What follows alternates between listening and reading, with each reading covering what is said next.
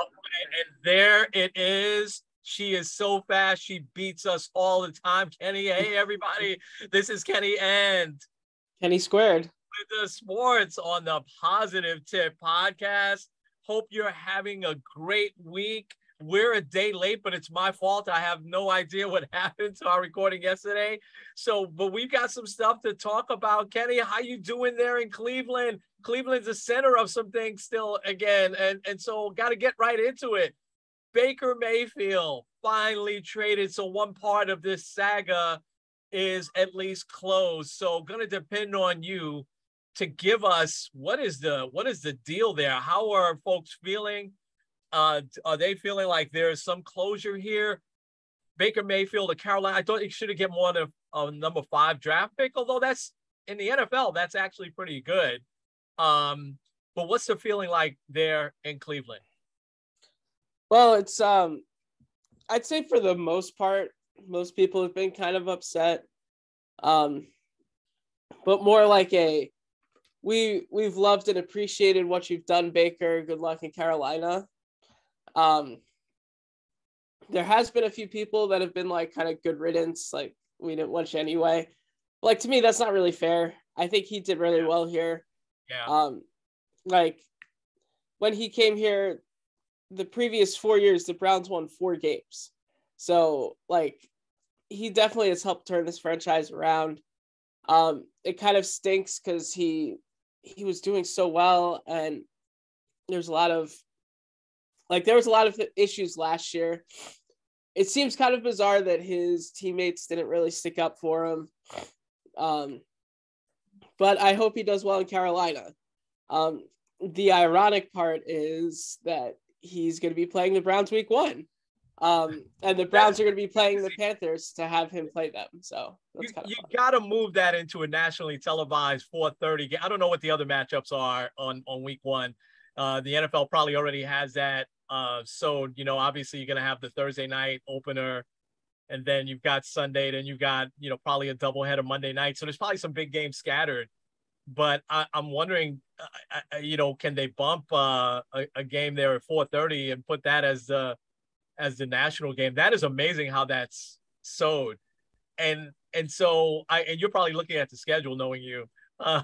Yeah. So, I want to ask you, what do you think Baker's reaction is going to be?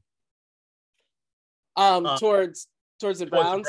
Yeah. Oh, he's not exactly a guy that's shy about rubbing things in. So he's definitely going to rub some stuff in. Yeah. Anytime there's a touchdown, it's going to be a huge celebration. So I don't know. I do feel bad for him because like the Browns really kind of they tried to shoot their shot with someone that was better than him.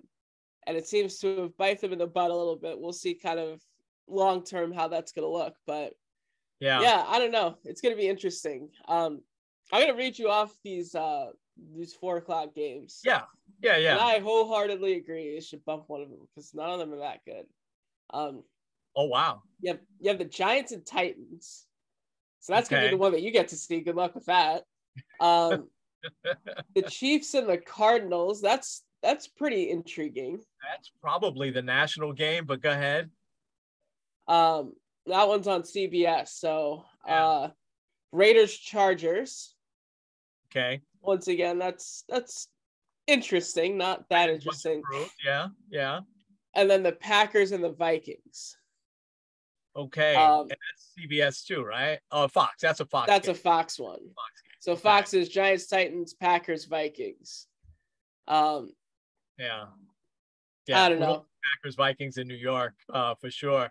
And so if you look up at 1:00, what network is, because that's an interconference game, right? So what network is Browns? That's a CBS. The CBS game. So if you put if you put that at 4:30, you would bump probably Cardinals Chiefs. They're not going to do that. Yeah. Well, because you have Kyler Murray, and there's so many storylines with him, and you've got obviously Patrick Mahomes, and there's going to be so many storylines around the Chiefs. Can they, get back to the Super Bowl this year? So they're they're not going to bump that game, but that'll be a highly rated 1:00 game for sure. Yeah, well, and even when it comes to revenge games, it's not the best revenge game of the week. Monday Night Football is Broncos at Seattle. So Russell Wilson's heading back to Seattle. Wow. How did that work out? Wow. That's just as good. Although Russell Wilson wasn't bitter, like Baker is. Let me ask you this now. Watson thing still go, although they said the hearings are done. Is there any chance that he plays this year from your point of view? I would say no if the NFL wants to have pretty decent PR. I think that if they decide to suspend him, because I've heard that there was a chance of doing like a 6 to 8 week suspension with no appeal. But like if they do that, it's going to look really bad, especially when you compare to Trevor Bauer, when you compare to some of the other things that say baseball has done, or also just this whole thing with Deshaun Watson. I mean, 24 lawsuits, but then also he's had 66 different massage therapists over 17 months. It's not going to look good if he has a short suspension. Yeah. And the only thing is, if he does get suspended for a year, he has every right to appeal, and then the appeal process could take just as long. I remember that was one of the things with Tom Brady with the whole Deflategate thing. The appeal was going to go into the season, and he's like, I don't want to have to dealing with it like while I'm trying to play football. So whatever, I'll just take the suspension. That's interesting. So that's interesting. That means that he would play during the appeal process. Yeah. Which also wouldn't be good. No, I forgot about that. Brady missed like 4 games in like the middle of the season, if I remember, for that Deflategate thing, right? I'm almost sure. He missed the first 4 games of the year. Oh, he missed the first 4 games. Okay. Yeah, because he didn't want it to linger on, so he was like, whatever, I'll just. So he could have played and while it was appealing, but he chose, hey, let me get the first 4 games out of the way. Okay. Wow, that will be really interesting to see fan reaction and stuff like that. I can't see him winning an appeal. Maybe he gets it reduced a little bit. But so the Browns, though, I would guess, are more than prepared to ride with Jacoby Brissett. Very, very competent, capable backup quarterback that can step in and at least, hold down, the fort. And I think for him, this will be a big, big test, right? To prove that he could be a starter in the NFL somewhere. It probably won't be long-term in Cleveland is my guess. If eventually Watson is going to play, I would think. What's the fans feeling like now that Baker's definitely gone, that they're going to be riding with Jacoby more than likely? I think it was one of those, like, you kind of held out a little bit of hope that you would have Baker, like maybe things would get better, but it's like, okay, well, I guess this is what we're stuck with now. So we'll see how it goes. Yeah. But I think, like, especially if they can, which they should have been doing last year anyway, if they can rely more on the running game. I mean, you got probably the best running back tandem in all football between Nick Chubb and Kareem Hunt. Like, if you can ride that out a little bit and then you have a great defense, you have a good offensive line, I think they should be fine. Yeah. Okay. Are they winning a Super Bowl with Jacoby Brissett? Probably not, but I think they can make the playoffs. Yeah. There's no doubt. No doubt. I imagine if he takes them to the Super Bowl, though. Oh, man, like Nick Foles, right off into the sunset after that. That's amazing. Well, listen, at least part of this chapter is closed. And I guess, I'm still surprised they didn't probably ask for Sam Darnold back. And now Darnold and Baker on the same team. And you had an interesting thought about that. Yeah. Now the Panthers have the number 1 and number 2 overall draft picks of the same draft, and they didn't draft either of them. That's amazing. That's really amazing. And Sam Darnold is such a class guy. I just want to see him do well. But the fact that they went out and got a starting quarterback who certainly is more accomplished in these first 4 or 5 years, whatever it is that they've been in the league, and Baker Mayfield, that speaks kind of volumes where they probably want Darnold to be, which will be probably the backup, there. And maybe that's his role in the NFL for the next 10 years. That's not a bad role at all. But man, oh man, coming out of USC, you figured he was the next guy, but it just hasn't worked out for him, and maybe it still will. So interesting. Let's shift gears because we got to take some time here to talk about the Brooklyn Nets and just the hot mess that they are right now. So Kevin Durant, after Kyrie opts in, which is odd to me. I want to ask you that first, and then Kevin Durant go straight to the owner, which I think is also a little bit unusual, right? Didn't go to the GM. He goes right above his head, goes straight to the owner, requests a trade, and it hasn't leaked out as to why he's requested a trade, especially after Kyrie said he was coming back, which you figure that's what he wanted. Your opinion, why do you think Durant requested a trade? Truth be told, I don't get it. Because when you look at what he has in Brooklyn, he really should have everything he wants. The two of them have kind of basically been running the organization. They picked the head coach. They were able to bring James Harden in. There isn't really that much more that you could ask for. And really, anywhere he would go, he's not going to be the guy. Kind of similar to when he was in Golden State. If, say, he were to go to Phoenix, that's still going to be a Devin Booker, Chris Paul-led team. If you were to go to Miami, still would be like a Jimmy Butler type of team. So I don't know if maybe he feels like it's just too toxic in Brooklyn. Maybe it's I've heard some people kind of mentioning maybe it's the way they treated Kyrie, but also Kyrie hasn't been really around that much. So I don't blame them for that. Yeah. But it will be interesting to see how this ends up because, when you really think about it, have you ever seen a star of Kevin Durant's caliber ask for a trade, especially with as much time left on his contract as he had? I'm even thinking in any sport. No. The haul for him will be crazy. Something I had seen yesterday. Apparently, the Timberwolves went out and asked for a proposal. The Nets asked for Anthony Edwards, Karl Anthony Towns, and 4 first-round picks. So I don't think they're going to trade him because they're asking for a ton, and rightfully so. Rudy Gobert got 8 players for him, so it's crazy. Yeah, that's great. A very, very good player, Rudy Gobert, but so certainly not Kevin Durant. I saw that same article, right? And you got Edwards and Towns, who are, I think Towns is already a star. Edwards is a definitely budding star, probably taking that next step this year. Now you got Gobert on that team. Let's go. Minnesota is putting together a really, really solid young team that's probably going to be good for a long time. And this is, I think this is the trouble when you break up a team for one person, because while Minnesota gave a lot, it was mostly role players. Patrick Beverley is very good, but it was mostly role players, but it was a lot of draft picks, right? Which is, in the NBA and NFL, those are big, big deals, right? But let's just say, play out here for a second, Phoenix. First of all, they're not going to, the Phoenix, I don't see in any circumstances trading Devin Booker. He's even though Chris Paul is there, Booker kind of came up with that franchise.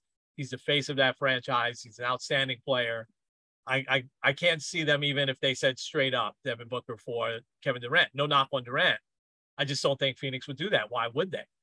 And then I start to think about this. Why would Phoenix break that team up? Because they'd have to give 3 or 4 really good players and some draft picks to get Durant, right? And why would they do that?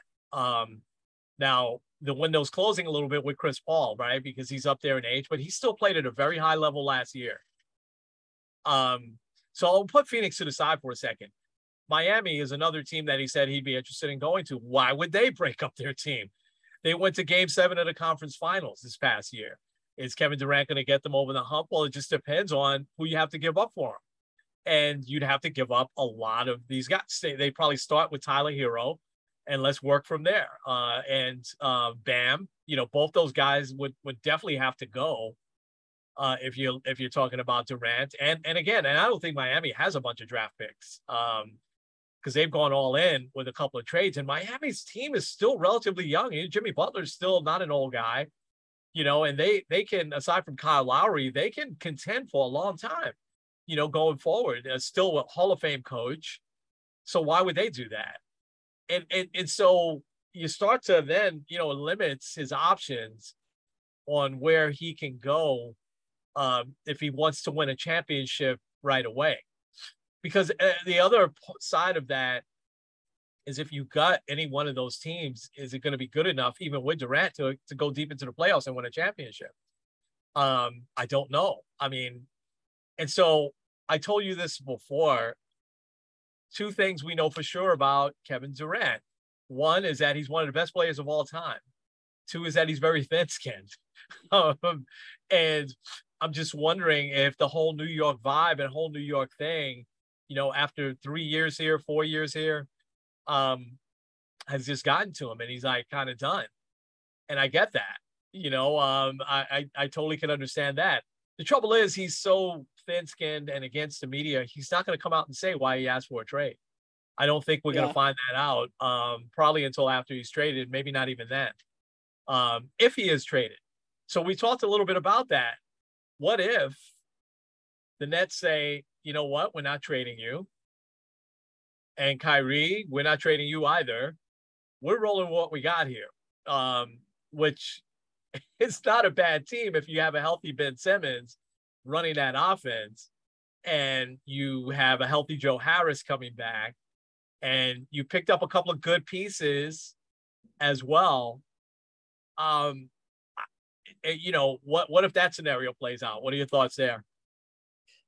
Well, I could see that happening. Because also another thing, a couple other factors here. So I want to compare Kevin Durant here, not talent-wise, but to Carmelo Anthony. Yeah. When he came to our beloved Knicks, the Knicks had something going, but they had to give up so many pieces to get him here. And as a result, like a lot of the role players that were doing so well never really got a chance to form that cohesion. Yeah. I think that would be the case wherever he would go. Maybe with the exception of if he went to a Golden State, because Golden State, they figure out how to make players out of nothing anyway. So if I were the Nets, I would say let's revisit this in January. Let's try this for a couple months. Right. We have a healthy Ben Simmons, Kyrie Irving's still here. We don't have to worry about vaccination stuff, and see how it goes. And if you're still unhappy in January, we can revisit it. Kevin Durant's there for 4 years. He doesn't have a no trade clause, so he could literally be traded anywhere. And a lot of people think that Kevin Durant wouldn't be the type of guy to hold out, kind of like Ben Simmons, or even like an Anthony Davis, where it doesn't seem like basketball is the number one thing. Kevin Durant seems like the type of guy he just wants to ball out. Yeah. Another big factor too is here's a list of players that they cannot trade for so long as Ben Simmons is on the roster. A CBA thing says that you can't have 2 rookie max deals. And since Ben Simmons is on a rookie max, here are the guys that they cannot trade for if Ben Simmons is on the roster. Bam Adebayo, Devin Booker, Luka Doncic, Joel Embiid, De'Aaron Fox, SGA, Donovan Mitchell, Jamal Murray, Michael Porter Jr., Jason Tatum, Karl Anthony Towns, Andrew Wiggins, and Trae Young. Now, obviously, you can move Ben Simmons, so you probably have to have a third team in there. But it does make things also a little more complicated for the Nets, because, you look at all those guys, you'd be like, well, I would take any of those guys. If I'm Phoenix, or if I'm trying to trade with Phoenix, the first guy I'm looking at is Devin Booker. If he's not in the trade, I'm not looking for it. Right. So I think that's what also can make it a little bit more complicated. But once again, you can always add a third team. But also, who's going to want Ben Simmons right now? he doesn't exactly have the highest trade value. So yeah, nobody's seen him play for over a year now. Yeah. That starts to limit the options though. And when you start to add the third, and even sometimes these NBA trades, you add a fourth team, even James Harden. Yeah, I'm just wondering how anxious any of these teams will be to help the Nets out. You know, and see, I think the only chance you're taking with Kevin Durant is his health, right? Because I do think if he's healthy, he can still play at a high level for 3 or 4 more years, my opinion, right? Based on what you see. I mean, he seems to stay in great shape. He seems to always be sharp. Like you said, he loves the game. On the other hand, would you now take a chance on Kyrie Irving as well? And that one gets a little bit more trickier because of the last few years, and not even that. You go back further, the couple of years with the Celtics was an absolute disaster. And I never understood that from our buddy Dave Ruff's point of view. I was like, why did you guys like Kyrie? He's like, just watch. And he was right. He said, just watch in Brooklyn, watch how there's going to be times he just doesn't show up. And sure enough, that happened. And so, but he'll probably be motivated to have a spectacular year this year, right? And to probably play in as many games as he can play. And he's had the injury bug as well. You can't really gauge that with some players. Some players just get hurt quicker than others. Who knows? But I think it's all the other stuff. Is he really toxic? I don't know. I think NBA players know that. And, like I never thought for a second, I'll get your opinion here, and then we can move on to the high flying Yankees with another great win last night. But I never thought that LeBron would take him back there in LA, or they would reteam with the Lakers. I mean, it still might happen. I could still be totally wrong, but he stands for almost everything the opposite of what LeBron stands for. And I really don't want to put Kyrie down here, and our podcast is built around positivity, right? Because you've heard me defend Kyrie a lot over the last couple of years, because I do think he will eventually be a philanthropist. I think he will eventually maybe even run for public office, stuff like that. I think his intentions are good. But some of the things I saw this past year, especially in that Celtics series, was just awful. I was really surprised, actually. But I think that LeBron shows up every day. LeBron plays really hard. LeBron has the heart of a champion. He doesn't let the other stuff get into it. Like you never saw. How long has LeBron been playing now? 18 years? 17, 18 years? Has there been one time? I think 20 years. This is 20 years. Has there been one time in his long, illustrious career that he just didn't show up, right? And he just was like, yeah, I just don't feel like playing today, or he winds up at a party or something like that. I mean, as much as some people put LeBron down, he really represents the good in the NBA, in my opinion. Because, I mean, has this guy ever been in trouble? And he shows up to play every single night, unless he's just hurt, which he has been. He didn't, this, the whole load management stuff, which, kind of started with Tim Duncan and a few of those guys in San Antonio. LeBron did it once or twice. And remember, he came out and said, that just doesn't feel right, especially if I'm on the road and fans pay, to come see the Cavaliers or the Lakers because I'm on the team. He said, I got to show up. I can't just be sitting on the sideline if I'm not hurt. And Kyrie hasn't done that in now the last 6 years. So that's kind of a long track record. And how he put LeBron down kind of when he left Cleveland, I'm not sure LeBron forgot all that.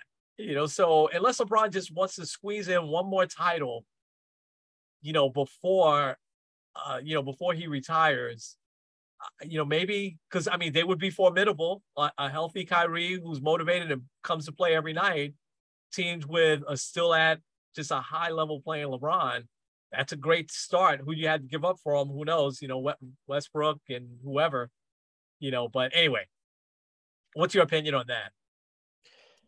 Yeah, it is interesting because Kyrie has also made it very well known that he wants to be with the Lakers. Also, nobody else wants Kyrie right now. And I don't blame them, because you don't know what you're going to get. But the Lakers also are desperate because they have the horrible $47 million contract in Russell Westbrook. And you don't know if Anthony Davis is going to be healthy. I don't know if you saw this. This was a couple weeks ago. So it was just kind of casually talking to Anthony Davis, like, yeah, I haven't picked up a basketball in months. Which, like, when LeBron saw that, he was probably furious. Yeah. And so, like, yeah, the Lakers aren't in a great situation. The other thing, too, the Lakers don't have their own draft pick until 2027. And so, like, they're in a tough spot. The guy that they're going to draft is in, like, 7th grade now. So, like, it's just, they're in a bad spot. So I can see them really wanting to get Kyrie. It's just, we need something to shake things up. Yeah, they're in an awful position right now, the Lakers. And I think just like the Nets, the teams around the league ain't going to do them any favors. They ain't going to do them any favors. I'm sure that, they made a phone call. They said, hey, we'll trade Westbrook straight up for Kyrie. Probably Sean Marks was like, no, are you nuts? I'm not taking $47 million. Because and it cost him at least $20 million to buy him out, and let him go, I would think. And if I'm Westbrook, I'm like, yeah, I don't want to buy out, forget it. I mean, that's up to the player, So, yeah. All right, let's switch. We got to watch this. But I do think, and I don't know if you agree with this or not, I think this is going to linger through the summer, and it might linger to January, like you said. Yeah. All right, your Yankees. So big 4-game series. What? I don't know. Should I say it's a big 4-game series? I mean, it's still 13-game lead or so. Against the Red Sox. 14 now. Wow. And so first half is kind of in the books, right? The Mets with a big win last night, and we can talk about the Mets in a second. Looking forward to next week. I'm glad they're not looking past the Marlins. We're looking forward to next week. Big series with the Braves, and they got a lot of games left with the Braves. But your Yankees, oh my gosh! So 6-5 last night. I don't know, man. This is just shaping up to be just one of these really, really special seasons. So what would you grade the Yankees for the first half? I'd waffled on this a little bit, but I'm just going to go with an A+. I thought about saying A because they hadn't won the World Series, but there really isn't anything much to complain about this year. Aaron Judge, who hit his 30th home run a couple nights ago, is on pace for about 60 home runs. We haven't seen that in a hot second. Yeah. You look at all the guys in the lineup. Gleyber Torres has improved a lot. DJ LeMahieu's been pretty good. Anthony Rizzo's been great. He's on pace for 45 home runs. His career high is 32. Wow. Stanton will probably be an all-star, is my guess. Right now, he's one of the leaders in the voting, which ends, I believe, today. Yeah. You can't. Trevino's been excellent. The rotation has been spectacular. The bullpen's been pretty good, even though they've missed Loaizaga for most of the year. Chapman's been out. Chad Green also is not coming back till next year. So, you look at everything. Everything has been really good. Really, the only thing that you can complain about as a Yankee fan this year is probably the corner outfields. Aaron Hicks has had his moments this year, but also for the most part, he's struggled. And Joey Gallo's been awful. Yeah. I didn't even pull up what he did yesterday, but yeah, he's just been. I feel bad for him. Yeah, he's one of those guys. It kind of is to me seeming more and more. He's those guys that just they can't play in New York. I think he's one of those guys. Yeah. He's 0 for 2 with 2 walks, but his batting average through the early part of July is 165. Yeah. His OPS is 621. His career OPS is 804. In his last 15 games, he is 2 for 38. One of those 2 being a home run. He has 10 walks, but he has 21 strikeouts. His batting average is 0.53. So, wow. What do you do though?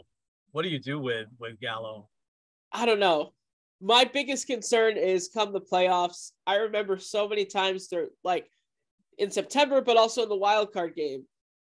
Aaron Judge was hitting well. Giancarlo Stanton was hitting well. Gallo was hitting right in between them. And they would pitch around both of those guys to get to Gallo. And I hate to see him in a big spot, but also they have been batting him ninth pretty consistently now. To me, I don't know. You trade him for somebody else, attach a prospect to him to give teams an incentive. I don't know. Like you look at a team like, say, Oakland or like a team that's like really out of it. Maybe. Yeah. It's almost reminding me of two players. One with the Mets, Ike Davis, and then remind me the player with the Orioles and signed to Chris Davis, right? Yeah. That signed a big contract, and then he just totally lost it as well. And Gallo's had some really good years, and so it's surprising. And he's still pretty young. So surprising that he would just lose it like this. But I gotta think, man, that they got him at the trade deadline last year, right? Yeah. So he's almost a year in. And I would think even though New York is New York, right? With this team playing the way it is, I would think there's not a ton of pressure on him, right? I mean, so maybe it's New York. I don't know. Yeah, I mean, this team is on pace to win 116 games right now. Yeah. Like, they're in spite of with that batting 165. Yeah. Yeah. So I wouldn't think that there's a lot of pressure. To me, I would love for the Yankees to give Miguel Andujar a little bit of a run. He came up as the 27th man over the weekend in Cleveland, and he killed it. Yeah, he can hit. Yeah. He's not the best defender, but at least if you give him some reps out there, if you give him some time, he might actually become the hitter that he was in his rookie season. Yeah. But I don't know. It does seem like maybe Gallo and it might also just be like that. I continue to get in my head. So I don't know. But also if that's the only thing you have to complain about, then I guess you're in a good spot. It is. My next question for you though is your Brian Cashman trading deadline coming up. What are you looking for? I would say a corner outfielder, like a Andrew Benintendi type of guy. Right. I've seen his name pop up a couple times, and maybe another bullpen arm. You are getting Loaizaga back probably after the All-Star break. Chapman has had a couple of appearances. We got to still see if he's fully back. He goes through these phases anyway, so it is what it is. You're not going to have Chad Green back until next year, maybe 2024, if that. Wow. But also Zach Britton should be coming back, whether late August, early September. I forgot about him. So, gosh, he hasn't pitched in a while, right? Man. Yeah. So hopefully he seems to be on track. His Tommy John surgery was different. I had heard recently he they did something different with it. Really? Okay. Which apparently will help kind of speed up the timeline. So I don't know. I would say adding another bullpen arm doesn't hurt. And then you probably need another corner outfielder because you can't have Gallo out there batting 165, even though he's got good speed, even though he's a good defender. Yeah. I'd rather have, like, if we're going to go with good speed and good defender, I'd have Tim LeCastro out there. Yeah, and I don't think sending him to the minors would do any good. It might. I don't think so though. Not a veteran like that. Geez. Let me ask you this last thing on the Yankees, and we'll pivot over to the Mets real quick. Cashman over the last, I'd say 4 or 5 years, although he made some great moves last year. So let's take last year out of it. But people have been surprised how quiet sometimes he is at the trade deadline. But obviously last year he got Rizzo and Gallo, if I remember right. And maybe there was somebody else. But would you be shocked if he just did nothing at this trade deadline? Maybe a little bit, but okay. I feel like because also right now the ALCS goes through Houston. Yeah, they've been there 5 years in a row now. Yeah. I think a lot of it will depend on what they do. Because I don't think that you've won 60 games already, and it's not even at the All-Star break yet. Yeah. And like Cashman knows, like, this is the year you got to cash in the title. You got to do it, right? You got to, yeah. So I think especially if somebody comes available, they'll go a little bit harder at them. Yeah. But also there isn't a ton of gaps. But people will be mad if Joey Gallo is still throwing up awful numbers in middle August. Yeah, I feel so bad for him because he seems like genuinely a good guy, and he's had some success. So he can play. I gotta say he's probably hit 30 homers, and he's not a big RBI guy. It seems like I don't think he ever has been, but he's put up some good numbers. I mean, it's just hard for me to believe with him it's New York because I just don't see that. If they were losing and he was batting 165, boy oh boy, the Bluebirds would be raining down. But what's his numbers with Texas look like? I think you're looking at him. Let's see. I'll give you a 2-year stretch of 2017, 2018. Yeah. Never a big average guy, so that's not a big thing to me. Right. 209. Right. But he had 41 home runs and 80 RBIs. Well, I mean, you should have more than 80 RBIs with 41 home runs, but okay, we'll take it. Right. 2018, 206. So once again, not great. But 40 home runs and 92 RBIs. Okay. That's a good year. Even last year, batted 199, which is kind of funny. But he hit 38 home runs and then 77 RBIs. Wow. But he also had 111 walks. See, that's which really, led the really league. Good. Yeah. But also struck out 213 times. Oh my God. Also led the league. It used to be the Cardinals' sin in baseball to strike out 100 times, Now it's like you have a lot of guys striking out 200 times or more. That's a lot of strikeouts, 213 times. Oh my gosh. Well, listen, he's so go ahead. I'll add this stat too. Joey Gallo struck out, I think, 63 times over the last couple months. Tony Gwynn has struck out less over the last 3 years of his career. But that's amazing. I mean, what happened to, just trying to get your bat on the ball there, but that's not his game. His game is just hitting home runs. And it seems like he hit a lot of solo home runs, with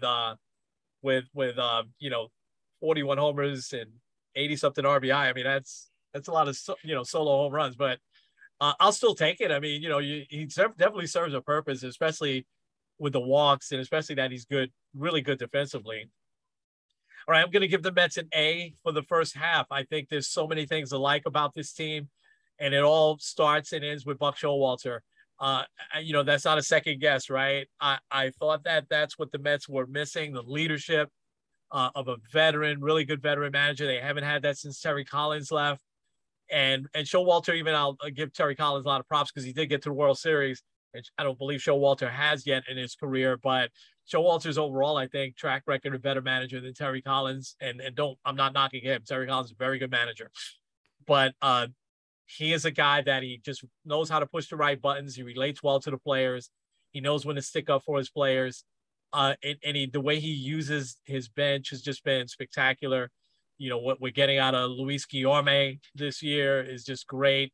And you even see sometimes during the game, Lindor, guys like that are standing next to Buck, and talking with him, strategy and stuff like that. The Mets just seem to be really in tune, to what's going on the field more than they were before, certainly under Mickey Callaway or Luis Rojas.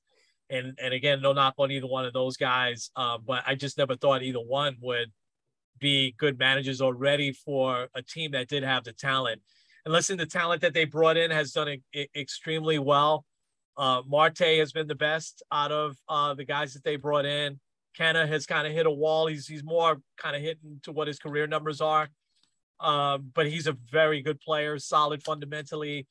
Escobar has struggled most of the time at the bat, but he's had some clutch hits and he's played a spectacular third base. Lindor's average is concerning, but he's been showing the leadership that he brings, and he's got a lot of RBIs. I think he has 58 RBIs, which is a lot. He'll probably have over 100 at the end of the year. He has 13 home runs, 14 home runs, maybe even. And Alonso's been great. Jeff McNeil has been Jeff McNeil. That last year was definitely a blip, on the radar for him. He should be an all-star. I think he's third in the league in batting, and he's just a throwback player. He chokes up and, he gets his bat on the ball. He rarely strikes out. And Brandon Nimmo has been spectacular.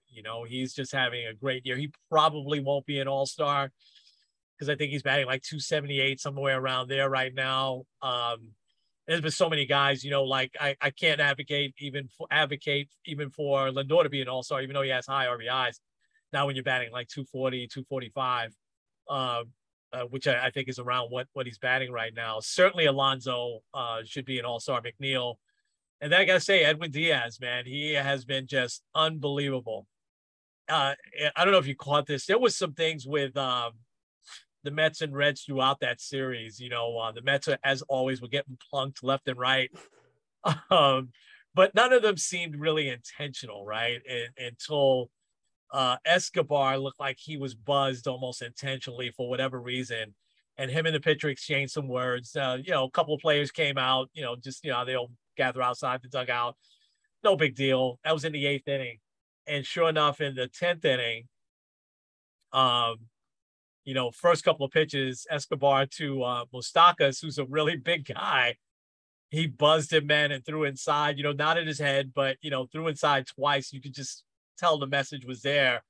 And then he bore down after that and totally 13 pitches. So you take out those first 2 pitches, which were definitely intentional.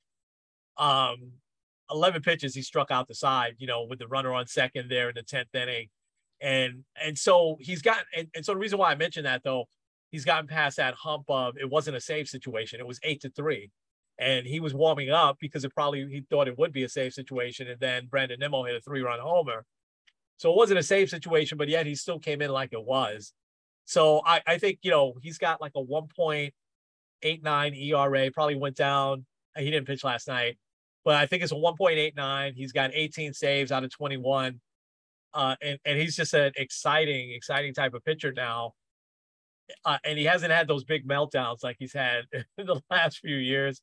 Even the 3 blown saves, I think one of them was a big home run, but he stayed away from that. His slider's been outstanding. So listen, I could go on and on. I'm really happy with the Mets.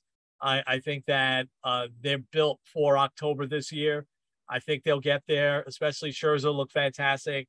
And now if you got DeGrom coming back, although we got the black cloud looming, more and more saying that DeGrom will opt out, of his last year at the end of this year. I can't see that happening, but, strange as they, Freddie Freeman is a Dodger. Can Jacob DeGrom be a Brave? I don't know. I hope not. But I think that it's going to be a big second half for them. But what's going to be exciting is that the Braves are a great team, World Series champions. They're hard charging. I don't know if they won last night. They were tied late, and I went to bed. I know they tied 1-1. Maybe you can look that up if they won last night too. But that would be they won last night. That's a 4-game sweep of the Cardinals. Oh my gosh! They lost. They lost. Okay, the Braves they lost in 11. In the 11th. Okay, I knew they were tied late, like in the 9th inning. They were tied 1-1.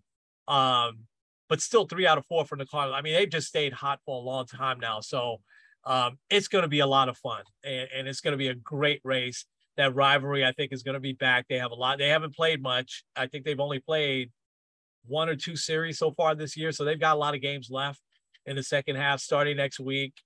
And that should be a lot of fun. We're going to get Mike on, and we'll have him on Thursday after the 3-game series, because I never bet, but he said, hey, unequivocally, the Braves are going to sweep the Mets next week. I was like, no, they're not. And I'll buy you and your family dinner, through DoorDash, if the Braves sweep the Mets next week. And so he said, deal. I'm not getting anything, so because I didn't want anything, but I just like I don't think the Mets will sweep the Braves. I really don't. I think these teams are going to battle. I think it'll be one of these teams will obviously win 2 out of 3. I don't think there'll be a sweep. In all fairness. So anyway, let's pivot. You ready for your number 3? best sports moment of all time. Yep. I'll give you mine, and then you can take yours and wrap us up. I'm gonna add in the backdrop of our nation being rocked, obviously, understatement, right? But 9/11, and obviously it affected us in New York. It affected the whole country, but we felt it here in New York a little bit more than the rest of the country. And when sports came back, baseball was done for I think almost a week. But when sports came back, it was such a relief, I think, for all of us. We wanted to kind of get away. And I remember George Bush, throwing out the first pitch at Yankee Stadium, right after, or maybe it was the World Series. I could have that wrong, but yeah. But the first game back at Shea Stadium, Mets and Braves, and at this point, the Mets it was still technically in it, but the Braves had this thing wrapped up. The Mets really didn't have a good year that year. They didn't follow up from, the previous year. But Mike Piazza was clearly their star. And the Mets and Braves through 98 and 99, what a rivalry that was. Probably started even in 97 when the Mets started getting good again under Bobby Valentine. Bobby Valentine and Bobby Cox couldn't stand each other. There was quite the rivalry. You had John Rocker putting down New York at that time. It was, yeah, Chipper Jones just owned the Mets, and he knew it. And he, named his kid Shea. I mean, it just was, it was a fun rivalry. I never remember those teams having a bench clearing brawl or anything like that, but they just didn't like each other. And so to see them at the beginning of that game, after the Star Spangled Banner was sung, and them coming in and all hugging each other, starting with Valentine and Cox, you got goosebumps right there. Then it's a really good game. It's 2-1, 8th inning, and again, is the game meaningful for the Mets? Not really. But then Mike Piazza's up with a man on, and I just felt like something special was going to happen. In no way, shape, or form, I thought he was going to hit a home run over the camera tower, probably a good 420, 430 feet. But in Mike Piazza dramatic fashion, he does it. I mean, I still don't remember that long of an applause after a regular season home run than what Mike Piazza got. People were crying. I came close to crying. I remember it was just one of those moments that just etched in time. I remember sitting on the couch and I remember mommy was sitting next to me and she fell asleep. And so I'm the only one just like, I don't believe it. I really didn't believe that he hit that home run. It just meant so much for the city. So Mike Piazza's home run against the Braves, I should have looked up the exact date. I think it was the Friday after 9/11. So maybe the 18th, 19th, somewhere around in there. It was just a moment, not only for baseball, but for the city. So that's my number 3 all-time sports moment. What you got? Is this the one? I was trying to find the date for you. Okay. Yeah. So for me, it does look like I have it here, but I don't see the date. 21st, September 21st. Okay. So like 10 days later. Yeah. Okay. Yeah. So for me, also so I've been in different cities when teams have won titles. Yeah. Obviously very fun being in New York when 2000 World Series, Mets, Yankees, all of the giant Super Bowls, the Knicks, though, that's a joke. But like, there's a lot of exciting times when like living in New York. I was up in Boston when the Patriots won the Super Bowl there. I was actually in living room with like a whole bunch of Patriot fans. Very funny watching, was it Travis Kelce? No. Whoever that was that had that like crazy catch, the tight end, and all of them went dead silent. But really, like I look at being in Cleveland for the 2016 NBA Finals, that has to be Game 7, my number 3 moment. Just the whole that last few minutes of the excitement of the chase down by LeBron James, the 3-pointer by Kyrie Irving to put them on top for good. Just an amazing sequence of events. The fact that they beat a 73-9 team. The fact that they came back 3-1, the first team ever in NBA history to do that. Just so incredible. And then the celebration afterwards. Like, Cleveland proper has about 400,000 people.